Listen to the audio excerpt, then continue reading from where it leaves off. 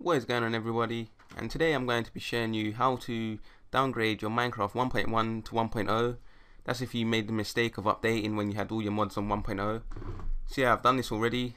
So basically all you need to do is go to this website, which I'm going to leave in the description, and download McNostalgia 2.02. And yeah, you don't need to download all the patches because that's already downloaded when you download McNostalgia 2.2, and it's made by Sonic Rules 11234. So yeah, once you've downloaded it, it will come, well, if you have WinRAR or you have 7-zip, it will come like this. All you have to do now is extract it to another folder, and as you can see there, it's got all the patches. So yeah, next you need to do is, wherever you extracted it, run McNostalgia. You have to press enter, and it will give you it'll give you an option to press 1, 2, 3 or 4. You press 1, which is patch, and then it will come up with all the patch files. And what you need to do then is press number 1.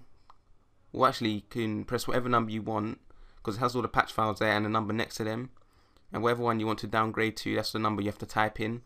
But if you want it to be 1.0, just type in number 1, press enter, and it should do that for you. So you close that, open up your Minecraft, and yeah, I think I'm still on 1.0 now, but you open up your Minecraft, it should be 1.0. and I didn't say this at the start, but you should start with a fresh Minecraft, well, .minecraft. So you have to do is go in your .minecraft, delete it, run Minecraft again, and it will make a fresh .minecraft for you. Or I think you can download one on the Minecraft website. So yeah, I'm not going to leave that link, but yeah, you should know what the Minecraft website is. So that's all you have to do. Thanks for watching, guys. Subscribe for more tutorials, leave a like on this, it will help me out, and thanks for watching.